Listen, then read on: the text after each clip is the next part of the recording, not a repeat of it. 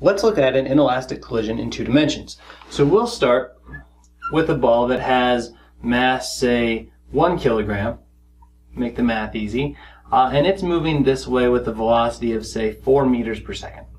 And it's going to strike another ball over here that has mass of 1.5 kilograms that is initially at rest. And as a result of this collision, this 1 kilogram ball ends up going this way. So this is our 1 kilogram ball, and it's going to go that way at, say, 3 meters per second. What I want to know is, what is that other ball doing? What's its velocity? What's its direction? And let's go ahead and say that this angle right here is 30 degrees. Okay? And this is inelastic, so I cannot assume that the kinetic energy is conserved.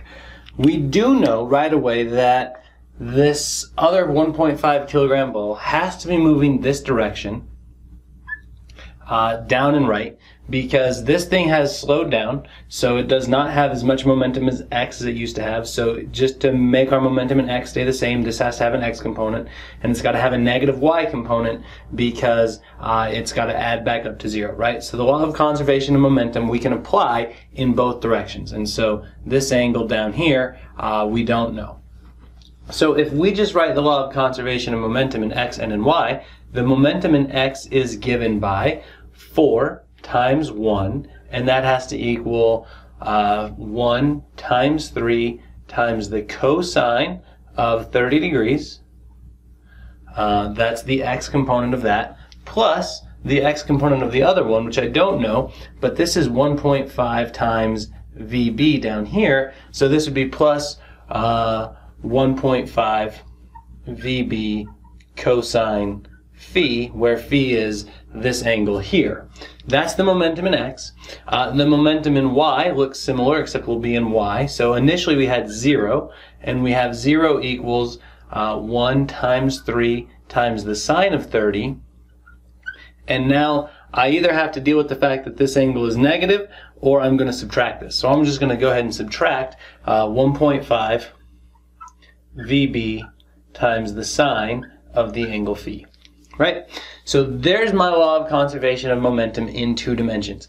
And right away from this, we can actually see we only have 2 unknowns, VB and phi, and so we're actually going to be able to use substitution. We can get these things to eliminate. And so if I just solve this equation, I see that 3 sine 30 is equal to 1.5 VB sine phi. Sine of 30 is a half, so I have 3 times a half is equal to, whoops, this is phi, not theta. 3 times a half is equal to 1.5 VB sine phi. And so multiply this, we get 3 halves equals, right, 1.5 is still 3 halves VB sine phi, or what we get is 1 equals VB sine phi. Now, there's one equation with 2 unknowns in it, sine phi and VB. We're going to probably want to make a substitution, and I'm just going to go ahead and solve this for VB. VB equals 1 over sine phi. And now I can take this and plug it back in up here. And so now when I do that, I get 4 times 1 is 4. 4 equals 1 times 3 is 3. 3 times the cosine of 30, square root of 3 over 2, but okay, plus 1.5, and now I have cosine phi over sine phi. And happily, that's just cotangent, so we can actually throw all this into our calculator, figure out what our angle is. Once we know our angle, then we can put it in here to find VB, and we're done, right? So we can do that with substitution and elimination.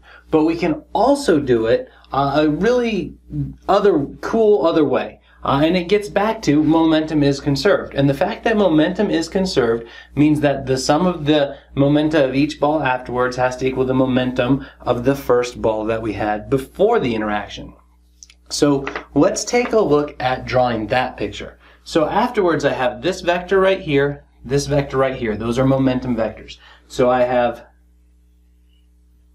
1 times 3. That's the momentum of the first ball. And I know this angle right here from the original direction is 30 degrees.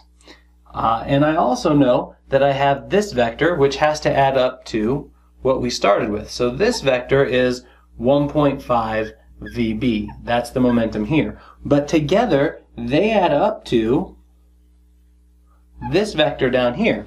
And that vector down there is simply what we started with, 1 times 4. Right? So now I have this cool triangle. I know an angle, and I know 2 sides of it, and I'm interested in the third side. Okay? We actually have a tool for that. The law of cosines lets us do this with any triangle at all. We can solve any triangle if we know 2 sides and the angle between them.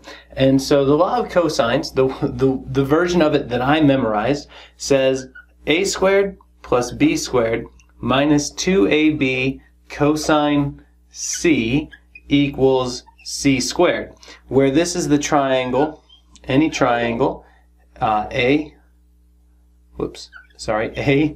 B, C, so capital letters on my vertices, and the sides opposite those are their lowercase letters, A, B, and C, right? So I'm going to go ahead over here and I'm going to say this is side A, and this is side B, and this is side C, and this is angle A, and this is angle B, and this is angle C. And I'm just going to apply the law of cosines to it. So a squared is this side. That becomes 1 times 4 is 4.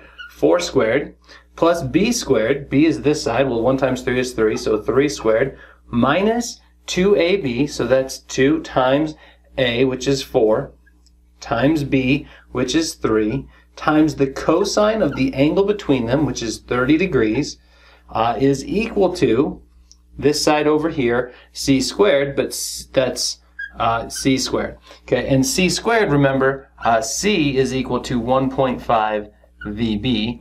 That's how that side was designated. So with this, we can actually now simplify a little bit. 4 squared is 16, 3 squared is 9, 2 times 4 is 8, times 3 is minus 24, cosine 30, equals c squared.